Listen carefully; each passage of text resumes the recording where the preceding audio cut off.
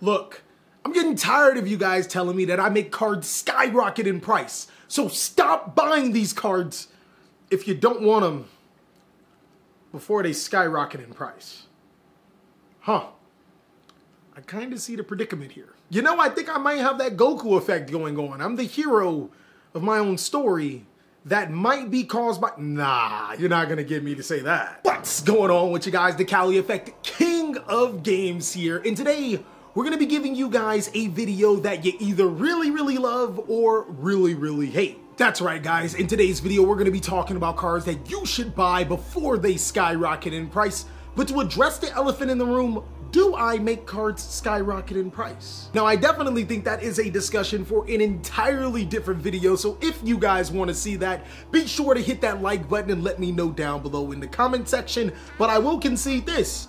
I will admit that I'm Goku if you admit that I have superpowers. There is one thing that I do know about these cards is that they seem to ascend Super Saiyan. If you were to ask me, they probably are going to ascend beyond Ascended Super Saiyan, and they're a card you should be looking to pick up. Mega 10 2021 is set to reprint everything from Ignition Assault all the way into Phantom Rage, leaving us with the side sets like Genesis Impact, and then the main sets like Blazing Vortex, and the new set in Lightning Overdrive. The good thing is that that set actually has some gems. So in this video, I'm going to be talking about quite a few gems inside of these sets that you should be looking at. And of course, if you want to see more content like this, then be sure to destroy that subscribe button, but also go ahead and hit that notification bell because we KO kid. I mean, I'm really like beyond that, but it just felt cool to say. I don't know, I think Super Saiyan Blue looks better on me. I mean, like, you know, sure, you would think, right? Also, just a heads up, if you guys are buying on TCG Player,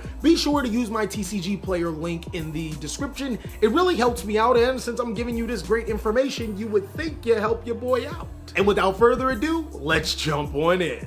So normally in these videos, I highlight 5 cards that you guys probably should be looking at.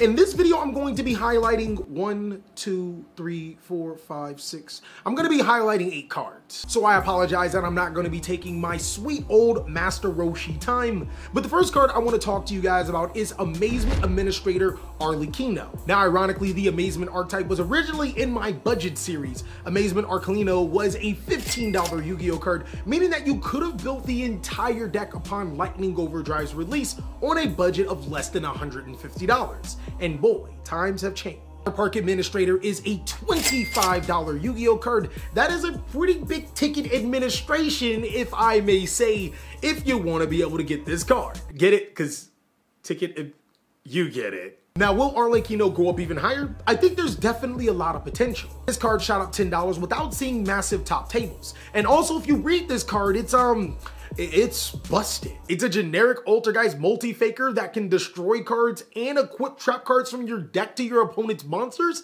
Did I forget to mention that one of the cards is a Book of Moon? That's right, guys, Amaze Attraction Horror House was once a $3 card and now is a $6 Yu-Gi-Oh card from the Lightning Overdrive set. And this is the Book of Moon card that I was speaking of that our Park Administrator can administrate. The reason why I think this card is just so good is because it's a Book of Moon or it's an Infinite Impermanence. How can you hate a card like that? It's also searchable through the effect of Arlecchino and also being able to place itself to the side of the field through Kamika. Another card that I feel that should be bought before it skyrockets in price. Now, we did open a case of Lightning Overdrive and unfortunately I only got 3 Kamika. 3 Kamika. I'm not saying that that happens for every single Yu-Gi-Oh case. You could get 4, you could get 5, but when you think about it, spending over $600 to get 3 Kamika and it only being a $2 card, slippery slope here, guys. Basically, what I'm saying at this portion of the video is that these cards are pure amazement. Because I have to explain it.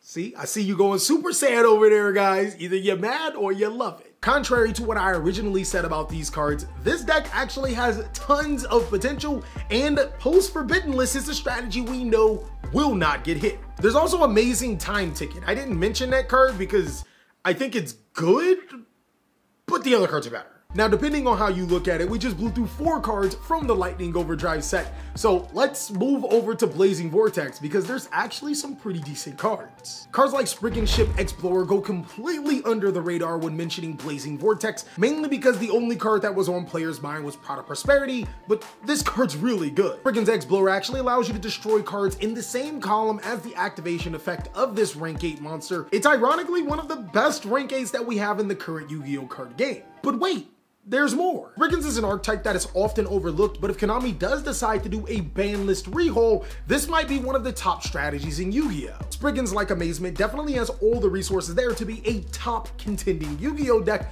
I think it's only a matter of time and support before this strategy is considered seriously. Now, between me telling my viewers on Twitch that this card is something that they should look into, and now Spriggan's Explorer has shot out from a $1 card to a $2 card. Now, that might not seem like much, but if you look on TCG Players, there's not a lot of sellers with multiple copies of this card. Spriggan's Explorer is one of the more important cards for the Spriggan strategy, and it's actually a very viable rank 8. Why do you not have at least a copy of this card? Bouncing away from the Lightning Overdrive set, a card that I was extremely upset to pull, but then realized this card is really good, is Rudy Rose Dragon. Rudy Rose Dragon is poised to make itself the best Synchro 10 in the Yu-Gi-Oh! Card game. It allows you to banish all cards in the graveyard. Did I just stop right there? Banish all cards in the graveyards. Rudy Rose can also destroy all of the cards on the field if you just so happen to use a plant synchro monster or Black Rose Dragon as material. And then if your opponent would activate a card effect to destroy cards on your side of the field, you can tribute Rudy Rose and then special summon a Black Rose Dragon from your graveyard or extra deck. Rudy Rose Dragon is a generic synchro monster with a 3200 body and a pretty good effect. It currently sits at $10, and I really wish I didn't get rid of some of them because boy, they look good. This card literally spirit bombs the field. It gathers the energy from the graveyard by banishing them, and then it destroys all cards on the field. How can you hate this card? How can you hate this card? A card that has not seen as much play as expected, but when I had my claim sale on Twitch, sold out quite a bit, is Goth Mommy. Wait, you guys don't know what Goth Mommy is, do you? Well, she's the mommy of goths. I forgot her name. I really just call her Goth Mommy. Underworld Goddess of the Closed World is a very viable Link 5 monster that allows you to link summon using your opponent's monsters. You can get rid of any single one of your opponent's cards through a link mechanic. That's busted. This card not only does that, but it negates all monsters on your opponent's side of the field, is unaffected by any card that doesn't target it in, you know, a format where people don't like targeting cards, and can negate special summons from the graveyard. Is Goth Mommy not a good Yu-Gi-Oh card or something? Goth Mommy is only at $18 per copy, and I think with players starting to play more cards like Red Eye's Dark Dragoon, Goth Mommy becomes a lot better. Jumping back to Lightning Overdrive, ZS Ascended Sage is a Yu-Gi-Oh card that can special summon itself to the side of the field for free. It also can search a normal rank up spell if you exceed summon into a Utopia monster like Utopia Double, which can go for game. Forget that this card's main focus is for a Utopia deck. It's generic. And it searches rank up cards. Ascended Sage is currently an $8 Yu-Gi-Oh card, and it's actually for a just reason. That is another card that I only pulled 3 copies of in my case. I'm watching you, Konami. You doing this to the good cards. What is this? Like, I don't... It goes this and then this, okay? This and then this. Now, I know that was a lot to take in, but I do have one last card to talk about. Armed Dragon Flash from the Blazing Vortex set is pretty good. It can special summon an Armed Dragon monster to your side of the field. Now, we don't necessarily care that it can special summon Armed Dragon to your side of the field. We care that it special summons a dragon to your side of the field. I think in the future that can be really useful information. Let's take, for example, God forbid Quick Launch does get banned. Well, this card is a weaker Quick Launch, but it actually could serve the same purpose. Currently, Armed Dragon Flash is about $7 a copy if you are a Dragon player. This is a card that you should just have. You never know what's gonna happen. The Dragon Link, I don't think anything would happen, but Konami could be fairly unpredictable. Well, that is all that we have for today's video. Let's see if all of these cards will be blotted out. I don't know too many people with that deep pockets. Of course, if you want to see a video about do I make cards skyrocket in price, then hit that like button and let me know down below in the comment section, as well as check out these awesome videos, as I'll catch you on the next one.